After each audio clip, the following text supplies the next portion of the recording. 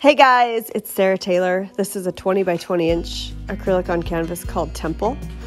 And I'll go through the colors here to start. And this is a 20 by 20 inch acrylic or gallery wrapped canvas. So this is actually just a satin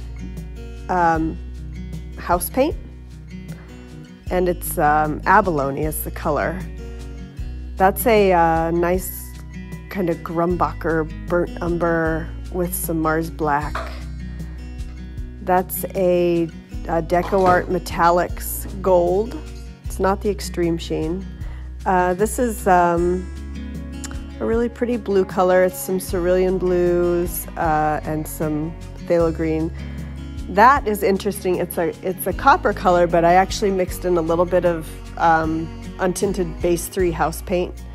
And then that's golden fluid acrylic Payne's gray mixed with Jenkins green, which turns into a gorgeous, gorgeous color. Those two mixed are just beautiful. And I mixed everything with floetrol, a little bit of Artist Loft pouring medium, and a tiny bit of polyacrylic varnish.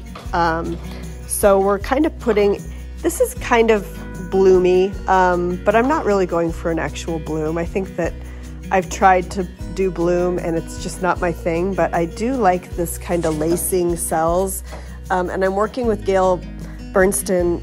Coming up, we're going to be doing some things together. So I'm just experimenting with a great method that we're going to be kind of collaborating on actually. So that's exciting news. But it's the cell activator that she worked on with Tina Sacco, and what it is 1 part Amsterdam acrylic paint to 3 parts floetrol. And we all use American floetrol because that's what we have. I know that Aussie floetrol is supposed to really be effective for this method as well. So what I did is I put that pillow of house paint down, and then I put my lines of paint across that, and I'm going to be swiping over, dipping a palette knife into that cell activator, the black oxide Amsterdam mixed with floetrol, and swiping it over on top of the paints and then over onto the house paint. And you end up with this really kind of unique lacing and cell effect. It's really, really beautiful. And it's kind of a simpler way and also a very versatile way to get some cells and some lacing into any painting. I've thought about how this could be applied to just, if you did like a really beautiful straight pour or ring pour or dirty cup, or even, if you have a pretty Dutch pour that needs some lacing and some cells, you can, and Gail calls it her great big schmears.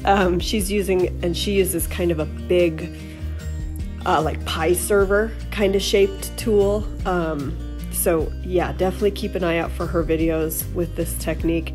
And I actually just saw Heather Mader. She was also working with some Aussie floetrol mixed with this Amsterdam paint as well. So it's definitely being kind of experimented with in our art community, and I can see why it's really fun. So this painting takes kind of a turn.